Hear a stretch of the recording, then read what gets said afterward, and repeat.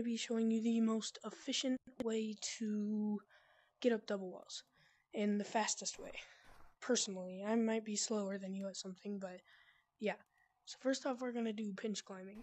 Okay, 3, 2, 1, go. Okay, that's pinch climbing. I'm going to put the time on the screen.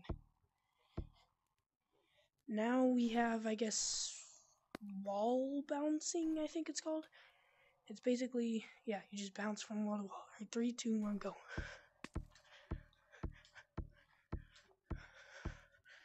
Okay, once again, the time will be on the screen. Now, I'm going to be doing 2-hand wall bouncing and seeing if it's faster. Okay, 3, 2, 1, go.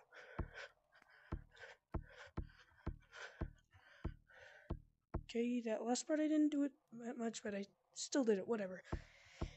And then, finally, elevator climbing, which I'm also not very good at. So, I will try and succeed. 3, 2, 1, go.